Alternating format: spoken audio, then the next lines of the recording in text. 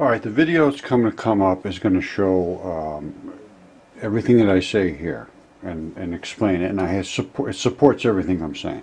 Now, 3D CAT scans were done by Jesse Grant and Associates. Wonderful people, helped us out a tremendous amount.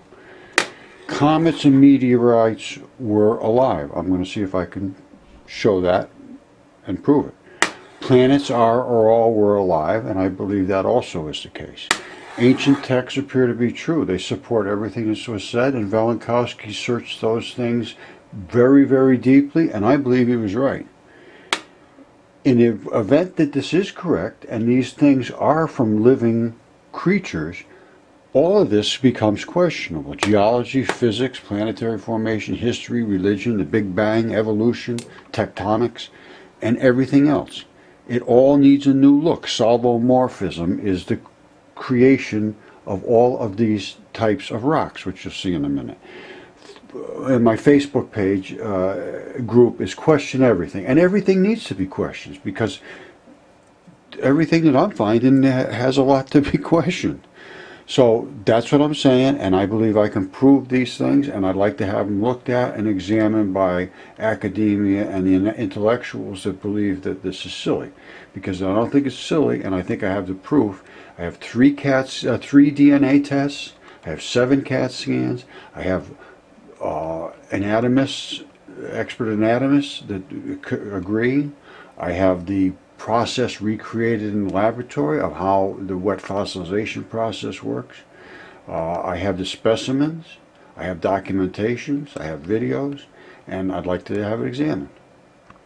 Everything you're looking at in front of you was alive at one time and consuming oxygen. There's blood supply to every single thing that you see, every rock there. There's not one of them that isn't. That big yellow one at the end is a gigantic tendon in place in it. The black one right next to it is a huge bursa. The one next to that one to the right is another bursa that formed in another manner. There's been 7 CAT scans. There's been 3 DNA tests. There's lungs here. There's fingertips. There's everything. There's every structure, tendons and bones, and it's all been totally 100% verified. It needs to be looked at, and you know, if somebody can come up with a reason that it's not true, I'd like to talk about it. Alright, once again, here's another rock with the vein, and the vein clamps off so that the material inside the vein cannot evacuate, and there's the artery, and the arterial side has no clamps, so they blow out. I've seen it over and over and over and over and over, hundreds of times, literally. And this is what ends up creating the plagioclase, which is the tendinous implantment. And there's many places that it does this, and this stuff here and that's right there. That's what slips in between the tendon. This would have come out just a little further and covered that, and the tendon ball is right there. And I snapped it open to see, and it's right down inside here. And I see these tendon balls all over, and they end up having that plagioclase material wherever that is. Yeah, that's just the way it works. And that plagioclase material, guess what? Plagioclase is on the highlands of the moon. It's on this comet. It's everywhere there is. I'm 100% sure you're going to find it everywhere, because tendons are the most tenuous thing on the face of the earth. They just virtually don't ever just go away. Alright, this is from Wikipedia. This is the plagioclase material. Extremely clear. There's no question about what it is, and it's in the specimens that I just showed you. Alright, this is another rock that's been cut straight across. You see it straight across there. Now the artery and the vein, same thing again. One of them purges, and then it ends up filling up with crystals. And then the vein side clamps off, so it keeps the bodily fluids, and they stay in there. Now this is what a rock looks like. That's just a rock. Where did it go here? Hold on. Let me get a little light on there. It's just a rock. Everybody would look at that and say, oh, it's just a rock. Well, it's not just a rock. If you cut it open, you will see exactly what it is. It's from a creature, and that had blood going into it. I don't know what it was or what it did, but it was alive. Okay, here's a meteorite that came through outer space and came into our solar system and through our atmosphere and literally smelted.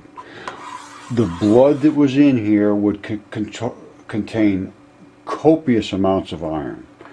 You have your vein and your artery. You can see them right here. The black leaching out is the ferrous oxides. There's no question. I'm going to show this over and over and over and over again. I have them in dozens and dozens and dozens of examples, and you're going to see them very shortly. And that came from outer space, came through and crashed into the Earth, and that is how that was formed. And the Comet 67P is also a product of life, and all the planets, I believe, are products of life. Mars is no question, it's a product of life. And we have all this. Okay, that is an iron meteorite, and I believe it is similar to this, which is a lung. And this lung, if it came through outer space and into the atmosphere and it was loaded with blood, it would turn into, smelt right into iron like that.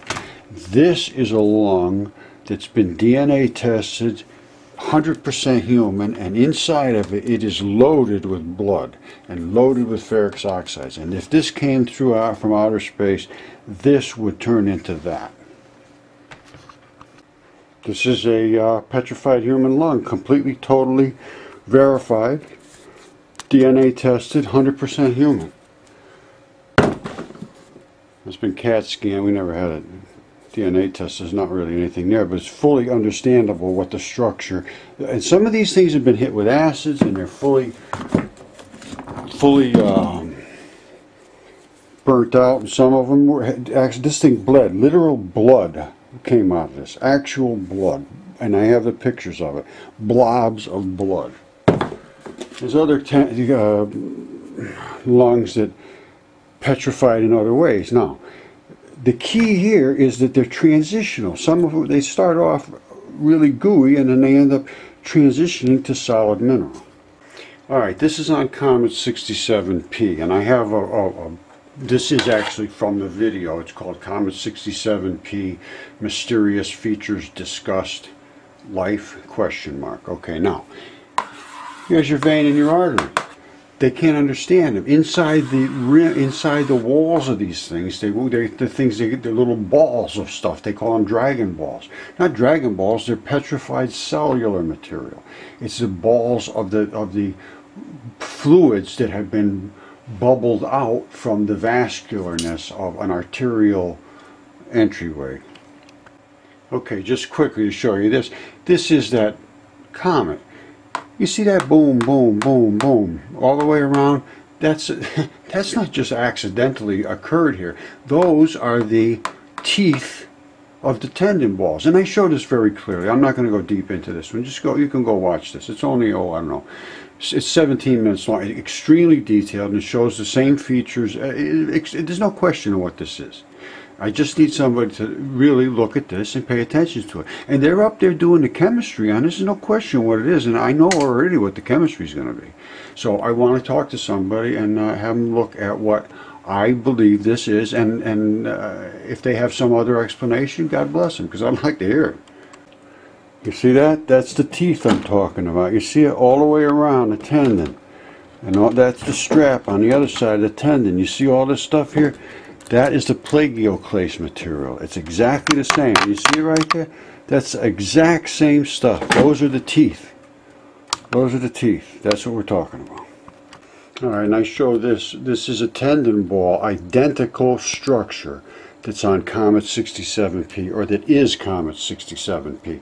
If you look at all of the different structures that are on this, the two different types of tendon heads that are sticking out, there would be muscle straps attached to there, and they break off where it transitions. I have a full video of it showing the transition points.